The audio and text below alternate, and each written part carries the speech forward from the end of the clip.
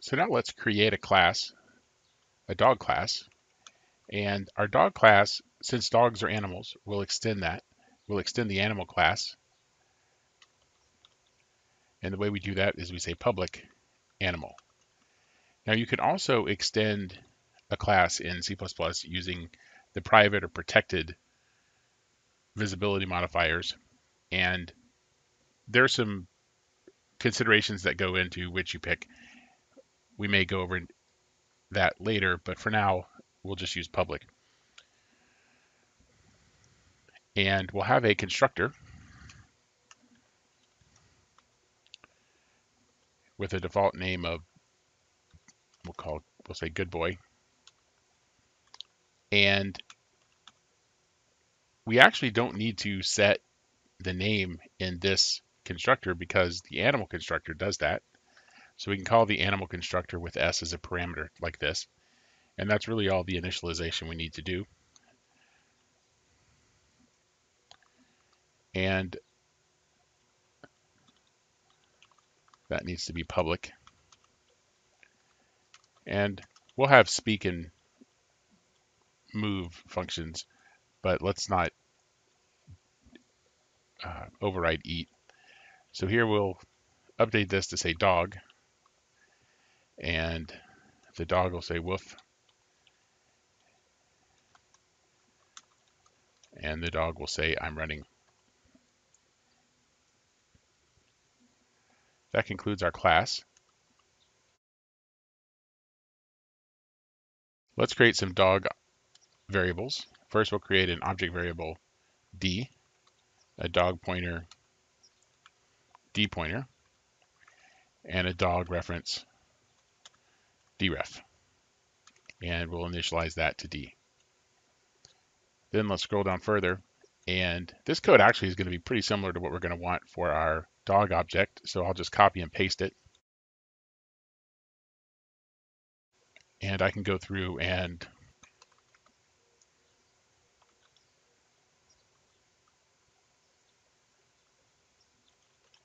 so I'll change the names there.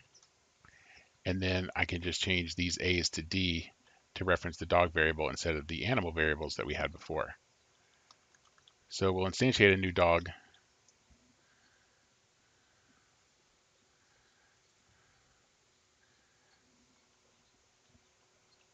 We'll call the dog Felix.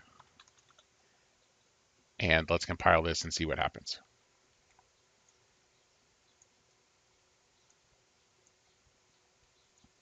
So you can see we have our dog stuff. And for the methods that have the same name, we call the dog method. And we didn't implement the eat method, so we get the dogs, or we get the animals eat method. So here we have the pointer. That's a different dog. This one's the one called Felix. And it looks like we didn't give, yeah. So we left the other dog and gave it a default name. Kind of feel that that's not good. So let's go ahead and initialize this. We'll call this dog Spot.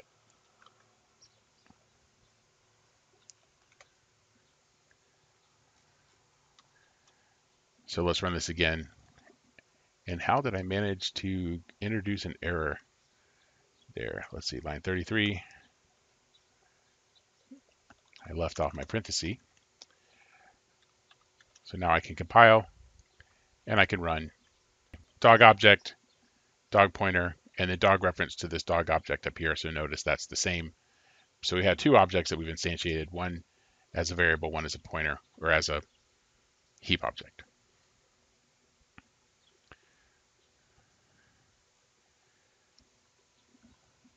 So let's create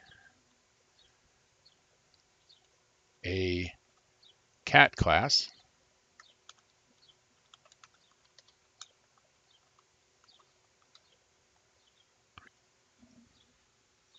I think what we'll do is let's make the cat doesn't want to do anything. So we'll give it a default value for the name of Kitty. and we'll call the animal constructor, and we're not going to implement any other methods in this class. So it's a pretty empty class, and we'll see later how, I mean, obviously that's probably not good to have a empty class that doesn't do anything, that just has a different name. But I mean, there's reasons you would do that, but we probably want our cat to do a little bit more. I copied and pasted, but I think this might be easier just to do from scratch. So let's have a cat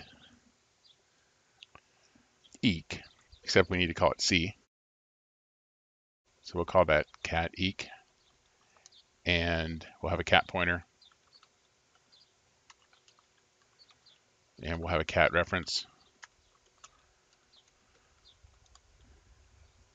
And just like I did with our dog, we'll copy the dog stuff,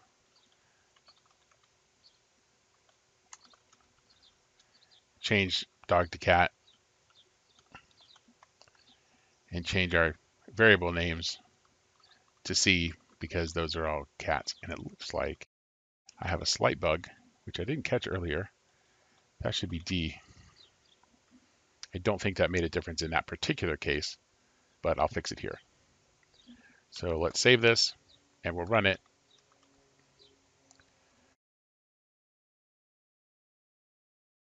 What's very easy to do is your classes are by default private, or your class members. So I need to specify that the constructor is public so that I can actually instantiate that object.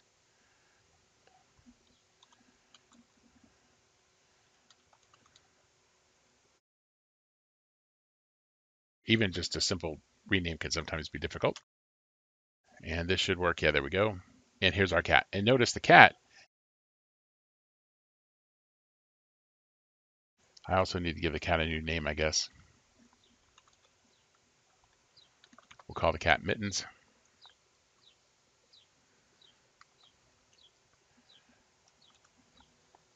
Okay, so you can see all of our cat results are here, but notice it's all calling the animal functions because we didn't implement any of these in the cat method.